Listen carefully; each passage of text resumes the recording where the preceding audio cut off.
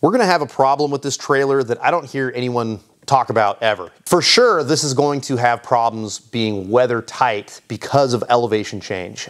I live at sea level. Just to go locally up in the mountains where we live, it's going to have a difference in pressure from the inside of the box to the outside of the box. And as we go up peaks and down peaks, it is going to be a lung. It's gonna breathe dirt and stuff in through our weather tight seals and then blow, air back out. And I think on long trips, this is gonna turn into a maintenance nightmare. So what I wanna do is I wanna try to get ahead of it using stuff that I have laying around. So we're basically gonna make a stealth snorkel. And I know it sounds ridiculous to put a snorkel on a trailer, but I'm sure you can see where I'm coming from. If this is sucking air and pulling dirt and stuff in through these seals, it's gonna, over time, make it really dirty in there. And a little dirt, no big deal. A lot of dirt, big deal. I have a washable filter here. I have a chunk of exhaust here. And I think that we can make a snorkel top that'll fit just under our rooftop tent. This is by far my favorite part about these kinds of builds, is finding stuff that I have laying around in the shop, finding some intake pieces, some exhaust pieces, and trying to fix a problem that a lot of people don't even know that you would have.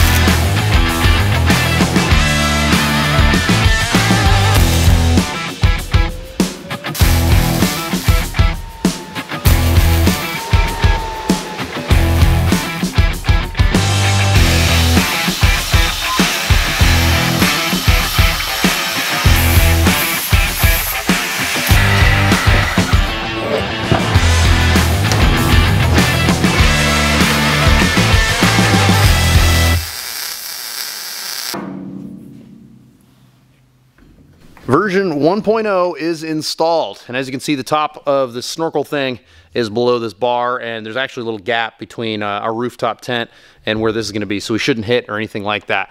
There's little holes all around the inside here, and they're way up in there, so I don't see any reason why water or anything would get in there. And it's not like this is an engine. It's not going to be sucking a bunch of air through. There's just going to be this little pressure change where it's just going to be breathing in and out here and there, and I want to give it the ability to do that in a clean way. So this is version 1.0. We might end up routing it over to an air box that I mount on the side or something, but at least we have something we can go test in the field. So now I got this giant list of things we have to do, and I think the next thing I want to do is get this door mounted finally.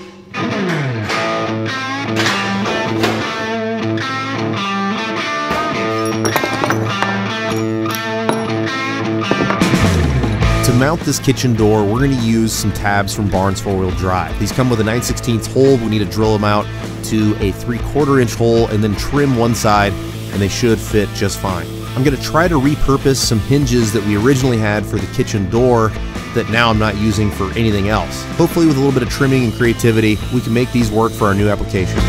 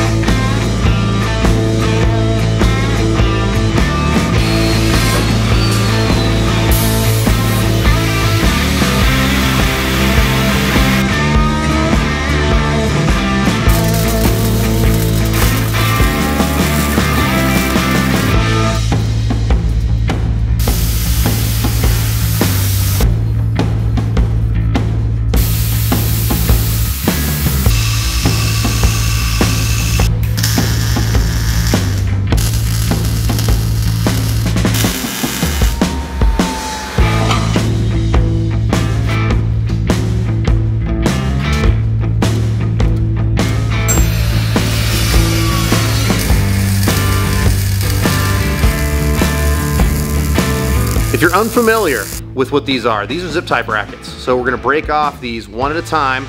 We're gonna tack weld them to our main beam, and then whenever we do the wiring in the future, we're gonna have a solid connection point for our main wire harness.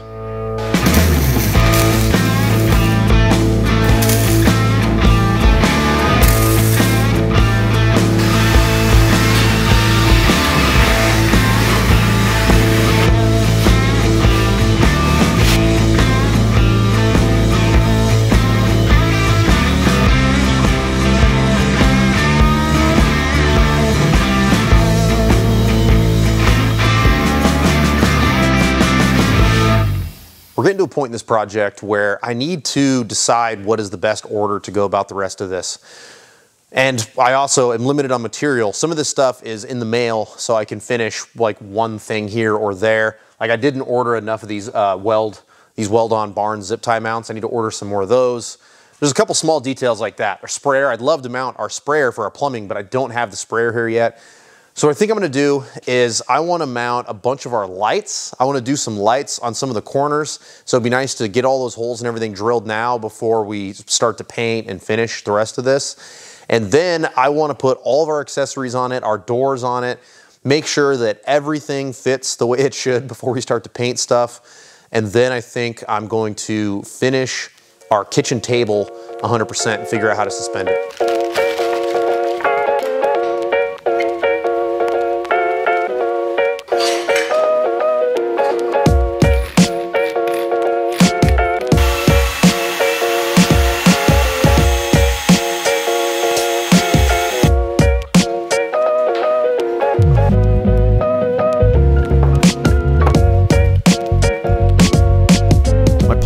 Is to wrap this trailer in a bright orange wrap in conjunction with a bunch of textured truck bed coating. And for that reason, I ordered these Max Trax in a gray color so that they pop against the orange surface. I wanted to try and use them in conjunction with the orange Max Trax that I already have, but for some reason they didn't nest very well together, so I'll just run these gray Max Trax for now.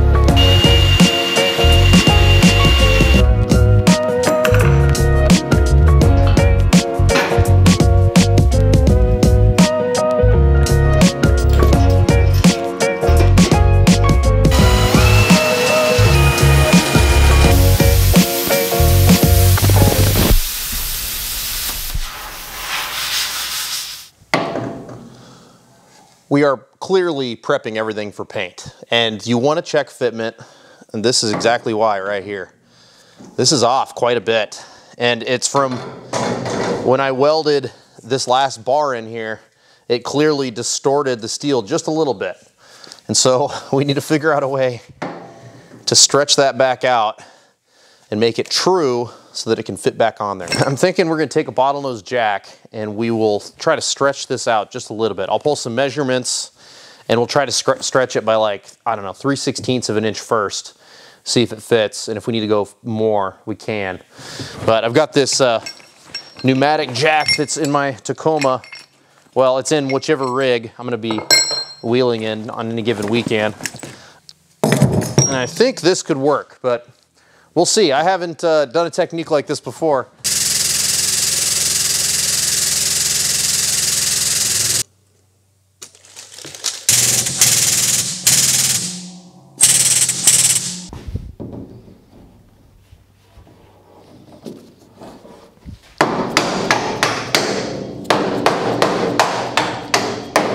This video was a big one. We needed to get a ton of test fitment done. Otherwise, this could come back to bite us so hard in the future if we don't make sure that all this stuff fits before we paint. And we had to tweak some things here and there, but everything is on it. Everything fits. So hopefully we can pull everything back off. We can paint it. We can do our wrap. We can do all that work. And then whenever we go to rebolt all this stuff back on, it just bolts right up and we don't have to worry about messing up any of the paint or our wrap or any of that kind of thing. Now, next video, we have to get to this trim finally. I've got 40 feet of aluminum trim, aluminum angle that we're gonna turn into trim that's gonna cover all these edges. So once we paint it, once we wrap it, we're gonna have a nice, it's gonna be painted black, nice black aluminum trim that'll go around all these corners, because if you take the time and you really work these corners to make them super pretty, all it takes is one branch to just destroy them, and then you've got rust. So my idea was, aluminum is light, this is gonna act as armor, and even if it branches and stuff are gonna be taking the black paint off, it's gonna look a lot better not being rusty. So that's kind of that's my idea. To answer some of your questions, I'm sure people are gonna be wondering about taillights. I plan on doing some taillights up here. I might even build some little housings to add some taillights on the bumper. Not quite sure yet. Oh, this guy. I had asked you a couple weeks ago what you thought I should do to keep the table up. So what I decided after reading all the comments, the most common comment was to go old school, like the tailgate straps on that Jeep over there, and have basically a piece of steel, or aluminum, whatever, and a pivot point. With kids, I'm concerned about that. I don't want somebody to get their finger chopped off, or probably not chopped off, right? Real world, kid gets their finger stuck in there, it gives them a cut, and then they're having to deal with that the whole time you're on your trip. I just don't want to deal with any of that. So what we did is, we're gonna put this, we have this bump stop in the middle that's gonna help support the middle. In order to keep this light, I've built it out of lightweight material and it's flimsy. So what I want to do is I'm going to use some nitrogen charged struts. I was planning on using these, but they don't have even close to enough throw, so I'm gonna have to order some longer ones. I had a bunch of you suggest that, and it's a really good idea. So we're gonna do nitrogen charged struts on the outside, and then the inside will be supported by this. And then I added another bump stop in the middle here, so it basically helps keep everything nice and straight once you latch it up. Huge thanks to Seymour for sending us paint to paint this project. This is gonna require a lot of paint. What I used on the underside was this stuff right here, 4-in-1. We did our first coat. There's probably gonna be 3 or 4 coats. I wanna really make sure that the underside of this trailer is coated well. So we did our first coat now, let it cure for 48 hours, and then add the other coat and cure for 48 hours, and just slowly work our way all the way around the trailer. And thank you to Barnes 4-Wheel Drive for sending all the brackets and tabs. It speeds these projects up a lot. Thank you so much for watching. We'll see you on the next one.